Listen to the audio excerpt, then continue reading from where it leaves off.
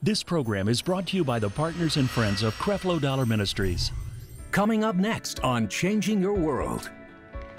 My giving is a result of what God has already done, because my giving is now a worship and a thanksgiving and a gratitude for Jesus. I take what he blessed me with and I turn around and pass the heart test and say, now I bring what you've blessed me and I use it to worship you.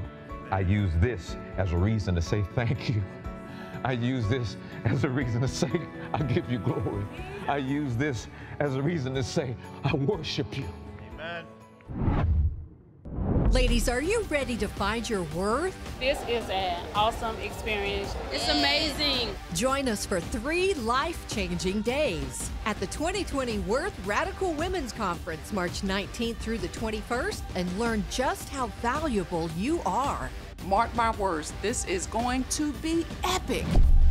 Register today for this radical event at taffydollar.org or text RADICAL to 51555. This is your world, so let's vow to make it a better place. Let every heart that needs to know your love is here to stay. It's time we live a new life. Let His love shine bright in you. We're saved by His grace, so we embrace your love today. We are changed.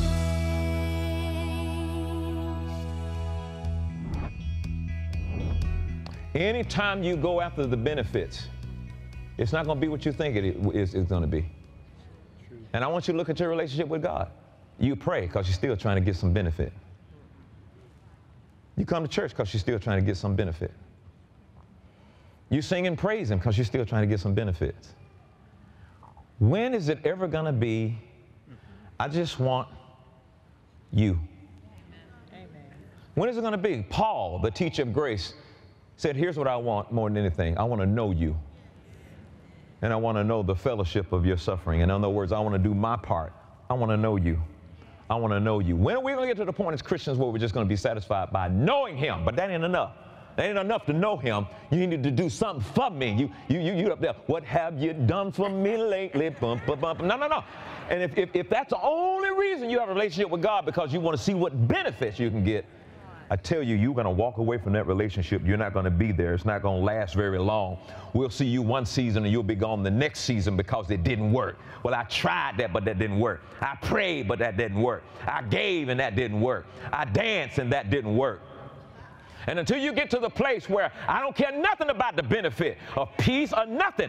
I know I got Him as long as I got Him. See, you don't understand that the benefits are not too far behind the relationship. Thank you, Jesus. Thank you, Jesus. Am I telling you that your giving is no longer going to yield a harvest? No, what I'm telling you is if you keep giving financially motivated by the benefit, you ain't gonna see nothing. But if you seek Him first, then all these other things will be added to you. And you can't fool God. Well, I'm gonna act like He first so I can get the benefits. You're still benefit driven. Until you let all that go and you say, you know what? I want you. I want you. Take my car away. I want you. I'm in a ditch right now, and it ain't a pretty situation, but I got you. And that's that relationship with Him that makes it worthwhile. I'm not going back to a benefit-driven life. Turn to 2 people and tell them, I'm in it for the relationship. I'm in it for the relationship. Yes. A relationship with God is the ultimate goal. And even though the benefit of forgiveness and joy and peace and all those things increase, look at what He said in 1 Peter chapter 3:18. I'm in it for the relationship.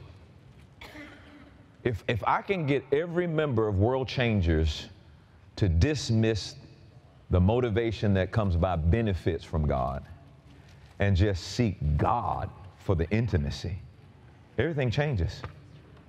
Everything changes. Everything changes. Look what he says. For Christ also had once suffered for sins. Well, why did he suffer for sins? The just for the unjust. Why? That he might bring us to God, not that he might bring us to our Bentley. Not that he might bring us to our new house. Not that he might bring us to our increase. Not even that he might bring us to our peace and our joy. And I mention peace and joy because those are benefits, but they come out of a relationship. Look what he says in the New Living Translation. Christ suffered. He suffered so he can bring us to God, so he can bring us to a relationship, so it can bring us to what real Christianity is about. Christianity is not a religion. It's not. All other religions requires you to do something in order to get something. All other religions require a quid pro quo. It requires you to scratch God's back in order for him to scratch your back. All other religions say you got to do this in order for that to happen. This is not a religion. I hate religion. This is not a religion. This is a relationship. Christianity is a relationship. Extra, read all about it. Christianity is a relationship. It's not about your house and your car and your peace and your joy and you feeling better and helping you not to kill yourself. It's not about that. It's about a relationship. Don't you understand? Don't you see? Get the relationship and all those other things are right behind.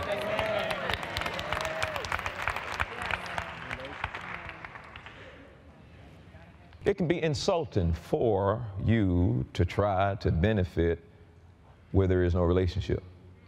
My children can ask me for stuff out of relationship, and you try to come and get the benefit, and you don't have no relationship.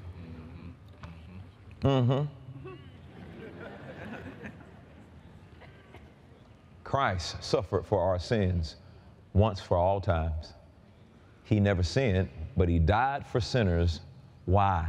Why did Christ die for sinners?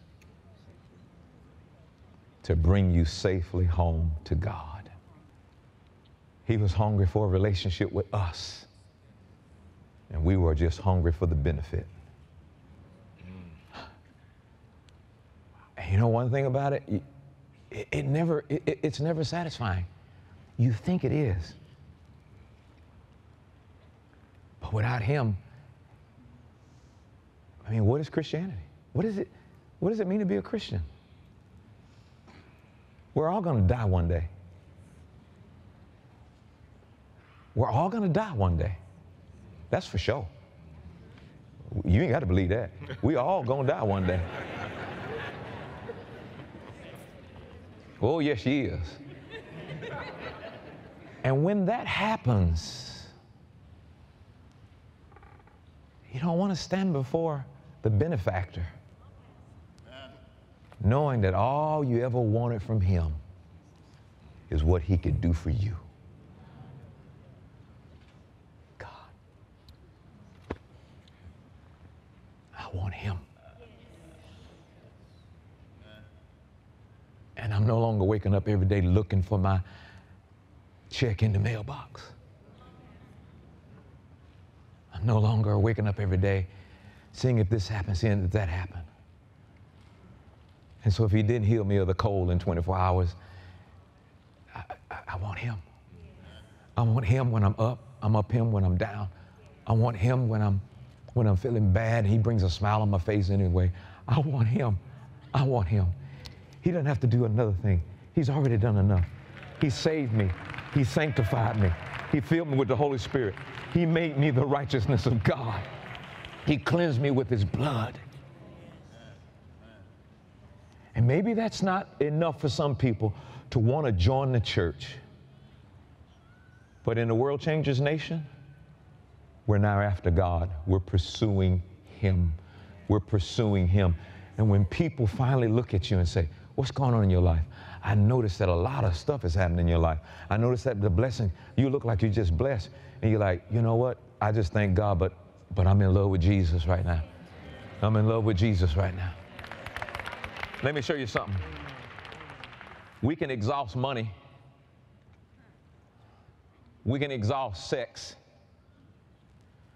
And we can exhaust jobs. but we'll never be able to exhaust God.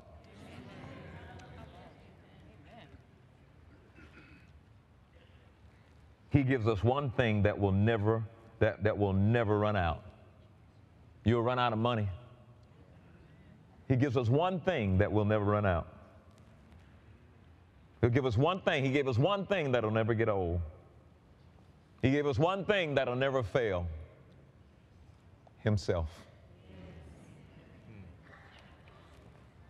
He can't be taken from us. He can't be taken from us. I got God.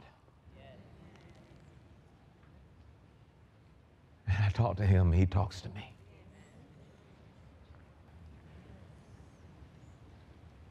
I got God.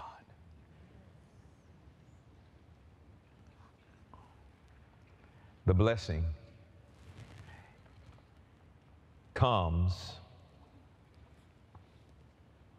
out of a right relationship with God. I'm already blessed. Go back to Romans 4, verse 14 in the NLT. The blessing is a gift. It's a finished work of Jesus Christ. The blessing is a gift. It's a finished work of Jesus Christ. Somebody says, well, healing is a blessing. No, healing is a result of the blessing. It's the benefit that comes out of a right relationship. Verse 14, if God's promise is only for those who obey the law, then faith is not necessary, and the promise is pointless. Read that verse in the King James. He says that if this was given, for if they which are of the law be heirs, faith is made void, and the promise is made of none effect. That's the reason why the promise is no effect in the lives of a lot of Christian people, because they keep trying to do something to deserve it. Verse 15, because the law worketh wrath, for where no law is, there is no transgression. Verse 16, therefore it is of faith that it might be by grace, to the end the promise might be sure to all the seed, not to that only which is of the law, but to that also which is of the faith of Abraham. Read that verse in the NLT, please. To the faith of Abraham. Verse 16 in the NLT says this, so the promise is received by faith. It is given as a free gift. It's given as a free gift. It's a free gift. You keep trying to do something to get it. The blessing, the promise of the blessing is a free gift. Now watch this. I asked God, so why give? Why give? Because all my life I heard you give to get. If you want to get blessed, you got to give. You give to get blessed. You give to get. You give to get blessed. Well, if I have to give in order to get blessed, then that's no longer a gift. I am now having to do something in order to have the blessing. And he said I get the blessing by receiving it by faith. But all my life, in every religious circle I've ever been a part of, you give to get blessed. I was in a meeting one time, Taffy and I, and they were trying to raise an offering up. This lady said, I hear the Lord say Visa and MasterCard. I almost fell out of my chair. I said, is heaven so bankrupt that now he's telling you you can use your... And I thought, this is crazy. But I didn't know anything because I didn't understand the grace, so I couldn't see the truth of it. And then they showed all of the scriptures about, you know, if you give, then this will happen. And if you give, then that'll happen. But that was secondary to the primary. I'm not telling you that your harvest won't come. I'm telling you if you keep giving out of the wrong motivation, your harvest won't come. If it was as simple as give and it shall be given unto you, there would be no financial problems amongst the people of God. Because y'all come to church and you give. It was that simple, give and it shall be given to you. And I know for a fact there are a lot of you who have given and it hadn't been given to you. Can I get a witness? And somebody told you you just didn't have enough faith. And the reason why you gave and it wasn't given to you is because you didn't have enough faith. The reason why is you didn't have enough faith. If you'd had enough faith when you were tithing, then you'd be walking into blessing. It's not true. It's not true. And so we give because we think it's necessary for us to be blessed.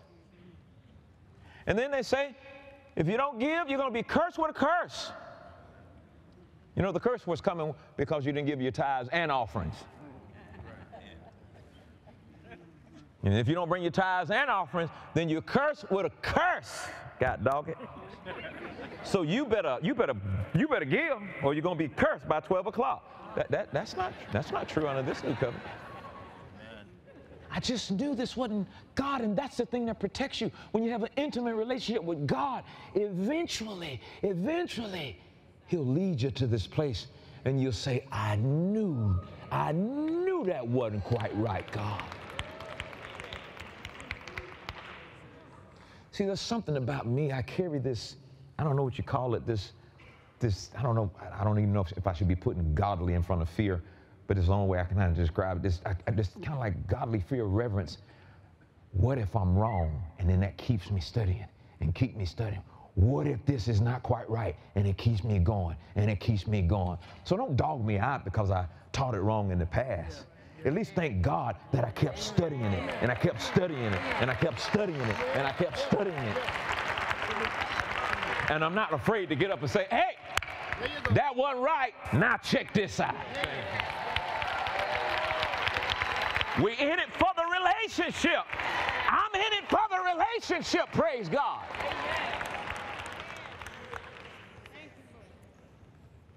Every man according as he's purposed in his heart, so let him give as he's purposed in his heart. Not grudgingly or unwillingly. See, I used to give unwillingly. I just gave because of fear of being cursed, or I gave in order to get blessed. So every time I gave, it was out of necessity.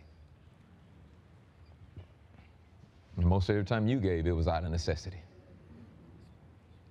He says, don't give out of necessity. He said, don't give grudgingly, unwillingly, willingly, or of necessity. Don't give of necessity.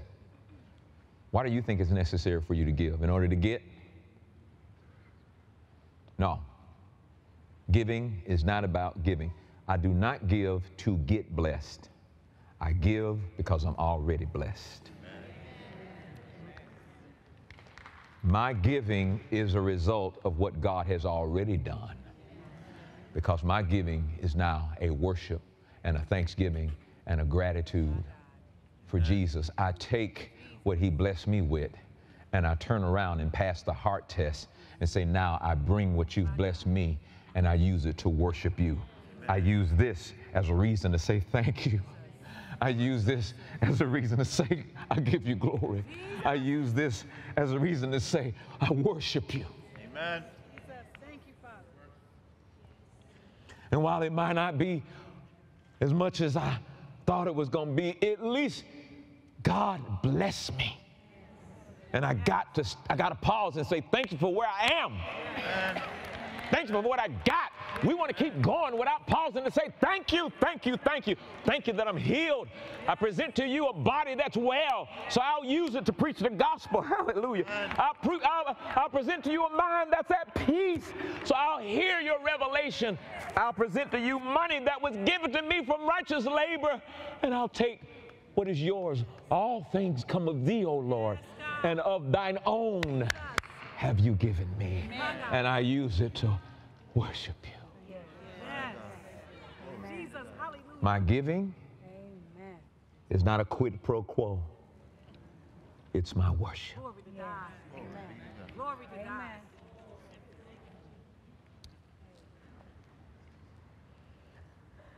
I don't quite know what's going on with me, but I'm going to preach the truth. If you take it, take it. If you don't, don't. There's got to be a preacher out there that will preach stuff you want to hear, and you're going to do that. I'm in love with Jesus, and I don't know how long I got on the planet, so I'm going to spend my time getting to know him. So when I finally get to heaven, I won't walk past him because I don't know him, but I'll run right into his loving arms because This is the one that I fellowship with every day.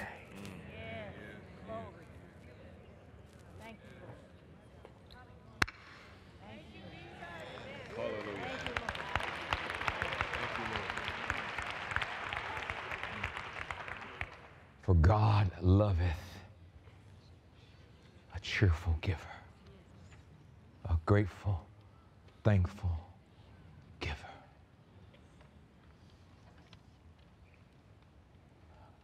What is worship? Giving is it's an act of worship. Giving is an act of honor. Proverbs 3:9 real quick. Giving is an act of worship. It's an act of honor. It's not, I give to get. And that's why so many Christians don't walk around with the evidence of the blessing in their life, is because they keep trying to deserve it. It's because they've turned their giving to a quid pro quo. It's because they keep trying to do something to manipulate the hand of God rather than sitting in the face of God and getting to know Him. Spend my life as a Christian and not even be real?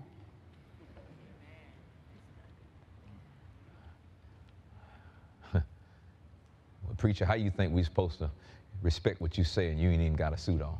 Brother, that's between you and God.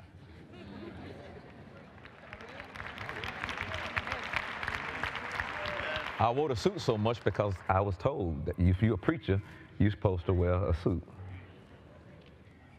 But if you're judging me because of my dress, you know how small you are? No, I'm going to say it like this. You don't know God. Amen. Amen. If you're judging me because of this new tattoo I got, I'm just playing. I just want to see, look at y'all. Look at y'all. Oh, look at y'all. I was doing that. I know I'm leaving this church right now. I got to go now. You don't know God. You don't know God. Because He's not like that. You have been infected with religion that draws you away from a relationship, back to a bunch of rules and regulations to suck you back into the law.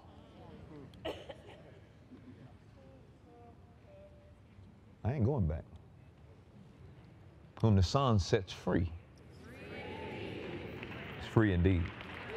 Look at this. 9, honor the Lord with thy substance. Ooh. And with the first fruit of all thine increase.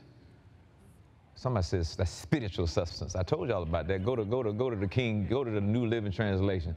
Honor the Lord with thy substance. He's talking about spiritual substance. Honor Him with your lifting hands. Honor Him with your hand claps. He says, honor the Lord with your wealth.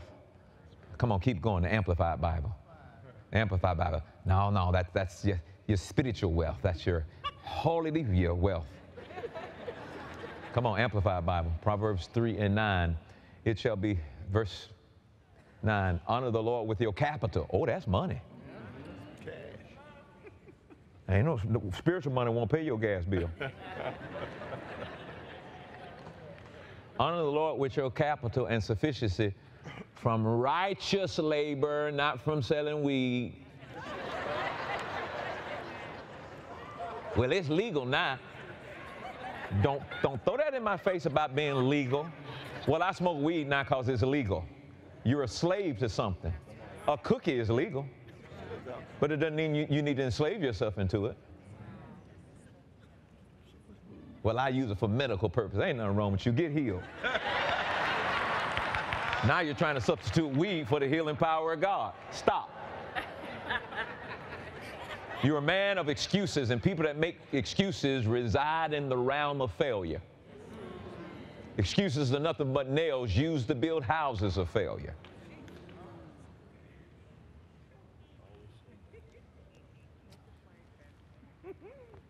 So what's worship? Not quite, baby. What's worship? And now listen to this now. Worship may be described as an expression of devotion and love from man, the creation, to God, the Creator. What's coming from you to Him? We're always trying to get something from Him to us. what's coming from you to Him. There is no genuine worship without gift giving. You can worship God in song, and you can worship God with lifted hands, you can worship God with the dance, but it's not complete without giving. Success is something we all want, but very few of us understand. True success is not defined by money and fame.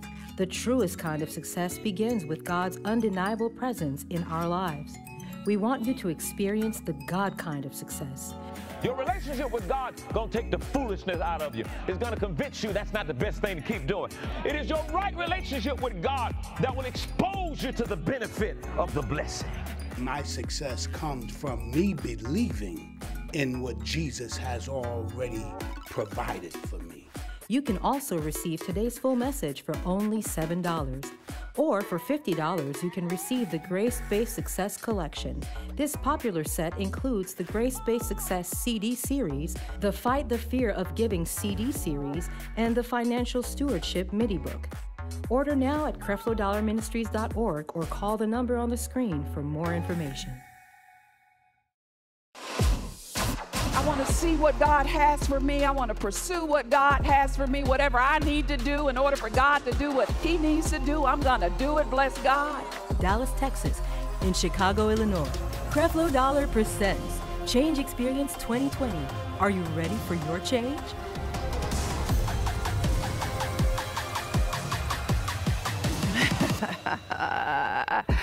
You feel like you walking, it's like an earthquake going across the mirror. Just to be saturated in the Word with some teaching for like an extended period of time, that's just something you got to get into. There's some stuff that won't be the same when you return back home. You honestly think that God needed you in order to fix it, but what God needed you to do is to rest. Don't miss this free event, April 24th at 7 p.m. in Dallas, Texas, and June 12th at 10 a.m., 2 p.m., and 7 p.m. in Chicago, Illinois. Seats are limited. Don't delay. Go online and register now. Jesus died to save the entire world. Today, He's training us in grace so that we can go out and influence someone else's life.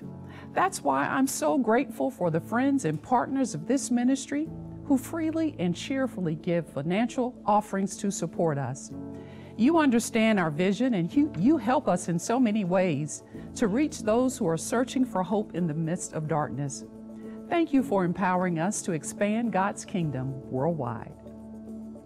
Your financial donations into this ministry work all over the world to change countless lives. If you'd like to support our efforts to save the lost, you may call in or visit creflodollarministries.org today. God bless you.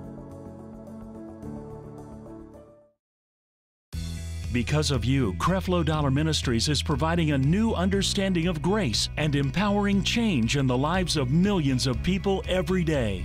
Thank you, partners and friends. Your love and financial support makes it possible to bring this message into millions of homes.